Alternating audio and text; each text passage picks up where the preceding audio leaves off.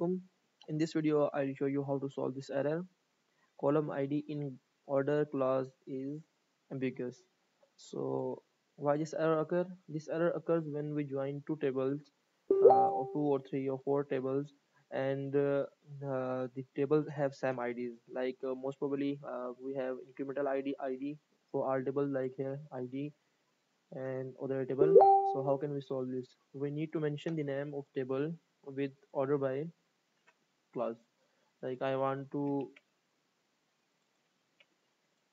order by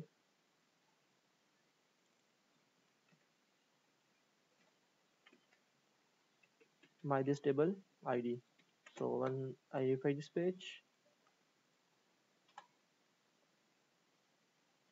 the error is gone.